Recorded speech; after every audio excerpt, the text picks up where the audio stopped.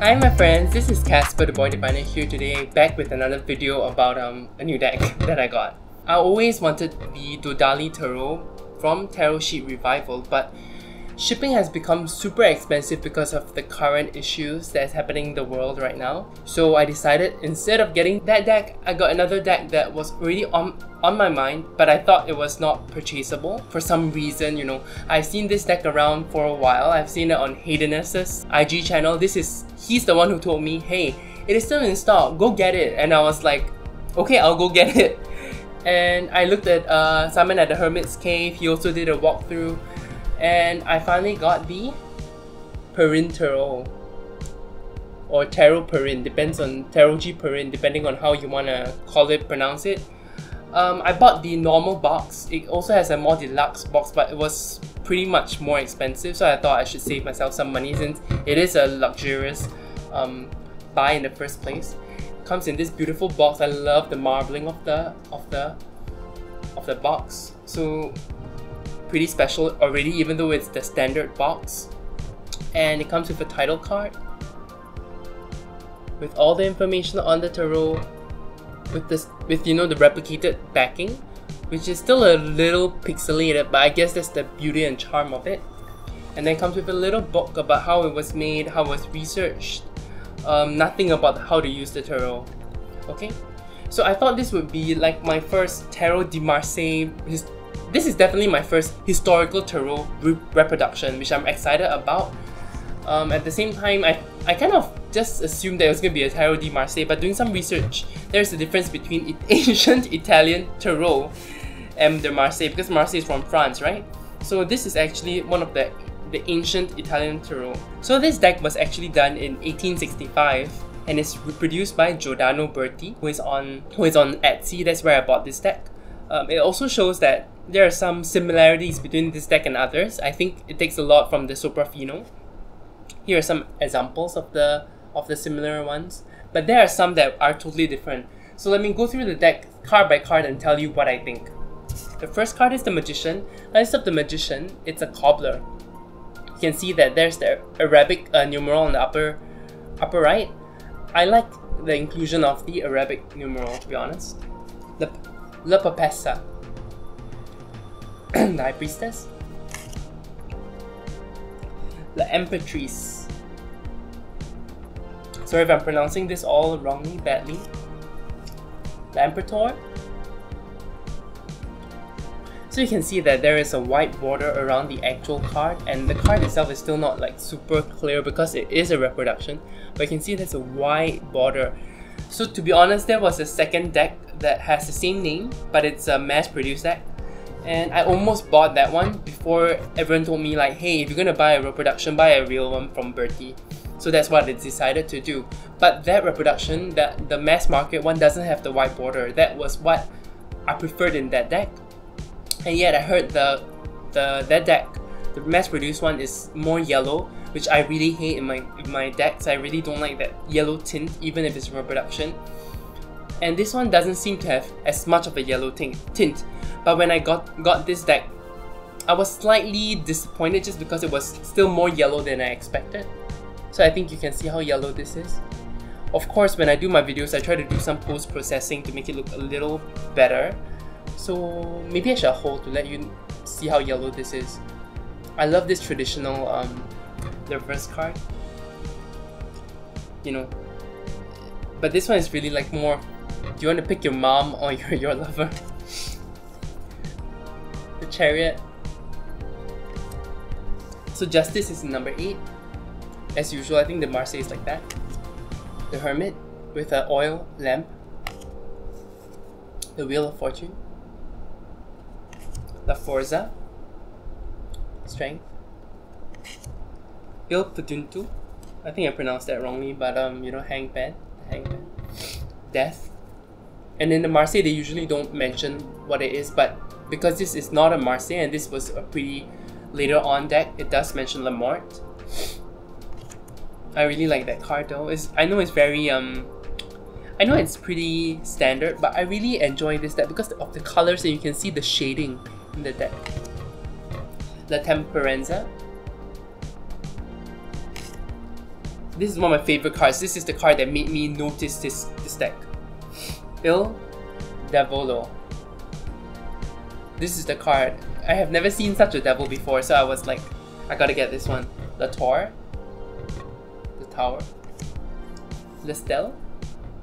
A very peaceful star card. The art is lovely, guys. And this is one of my favorite ones, even though it is sort of a copy or a very closely inspired by other decks. I like the lobster on the plate and the two dogs. It really doesn't make much sense. La Luna. Il Sol. You can see the sudden change in. You can see the sudden change in the font. Let me just show you. Not sure why that's so.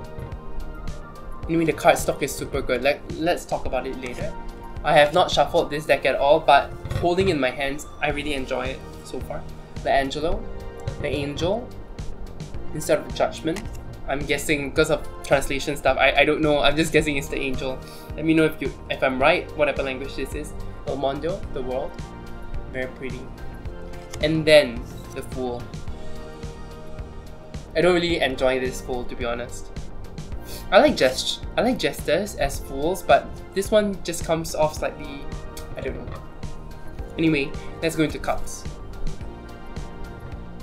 Ace of Cups, Two of Cups. And then after this one, you know, there's a table here. After this one, it goes back to the beautiful flourishings in the center. Tom Benjamin recently did a video about intuitive Marseille, which I have not watched yet, and I really want to, so that I can understand this deck better. I still haven't had the time to really get into buying the Tarot on Earth book. I really want to buy it, but I have so many things I'm studying right now, so I'm really trying to pace myself. Like, instead of filming today, I'm supposed to actually study some feng shui. The Page of Cups, the Knight of Cups, Queen of Cups, the King of Cups. I like the kings in this deck. And then instead of the traditional Marseille where they put their brand on Two of Pentacles, they have it on their Ace of Pentacles. Then the Two of Pentacles is also very elaborate. And then we go back to the normal flourishings. I really enjoy this deck because it has the Arabic and the Roman numeral. If you watched my Archetypes deck review, you would know how I feel about Roman numerals. Not that it isn't very beautiful. I like how it's represented. I can see people getting tattoos with the Roman numerals as dates, but I don't think it's very practical. And I like the shapes of the Arabic numerals, to be honest, as well. Ten of Pentacles, Page of Pentacles or Page of Coins, the Knight of Coins, the Queen of Coins, and the King of Coins. I hope the lighting is okay. I don't have great lighting in this setup. I wanted to say Ace of Clubs, and I'm not sure, but Wands, maybe Two of Wands. So this one doesn't have anything special with the twos. It's just straight into the flourishings and the beautiful styling. Four of Wands. So I see that, you know, they printed it twice, so both ways it doesn't make a difference. You see, it doesn't make a difference. So I'm not sure if people read reversals with Marseille. I don't often do that with my pip cards that are like this, you know. Because for the cups, there is definitely a up and down. So, you know, it's a strange thing. Should I read with reversals for only the cups and the coins? Because, you know, there's some differentiation. Let me know what you think, guys. And if you're enjoying this video, I know this is out of nowhere, please leave a like and subscribe. It really helps me out. Super helps me out. The Knight of Wands, Queen of Wands, and the King of Wands. I really like this, the clubs, okay? It legit is a club. Look at her holding a baseball bat.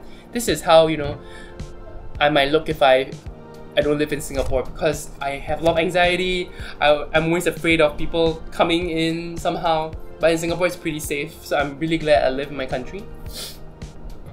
Ace of Swords. Again, with the swords, they have both numerals facing a certain way. Look at how antique this looks. So the white border really does make you know that this is definitely a reproduction. And I don't know if that's a good thing or a bad thing, but I'm guessing maybe with how they created this and the beautiful cardstock, there was no way to get rid of that white border. And I definitely will not be trimming this. This deck is too expensive for me to do any modification to it. I will not touch it.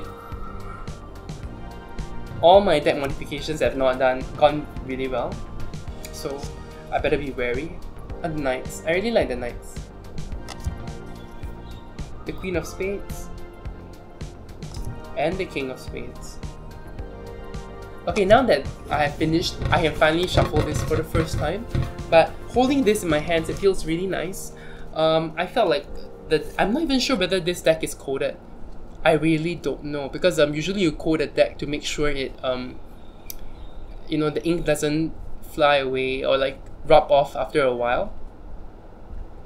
So I'm really not sure. Oh gosh, I dropped a card immediately. But it feels really light. It feels really light and easy to shuffle. Can you hear that? It feels really light and easy shuffle. Oh, it really shuffles like butter. I think I'm not sure. I think Simon also mentioned this in his video. So did Haydenus telling me that this cardstock is really divine, and this is the first time I felt this kind of cardstock really like almost uncoated, matte. My fear is that the more I shuffle, maybe the artwork would disappear as I go along, but I really hope not, because it feels so good, guys. Oh, it feels so good. I might do a video soon about my favorite cardstock in all my decks. If you're interested in knowing that or seeing a video like that, please leave a like and subscribe. Let me know in the comments. I want to see your deck. I want to see your video on cardstock. Oh, it feels so good. Let me see if it riffle shuffles. It's a bit stiff for riffle shuffling, so I'm not sure if I want to do that ever, but overhanding it feels great. Now I've introduced reversals because of how I did that, even though I'm not sure whether I want to read with reversals, so let's see what happens. Oh, but it really shuffles well. Okay, I hope you didn't mind my end ramblings about how good the cardstock is. If you enjoyed this video, again, like, subscribe, comment, and you guys have a great rest of the day, okay? You take care. Bye!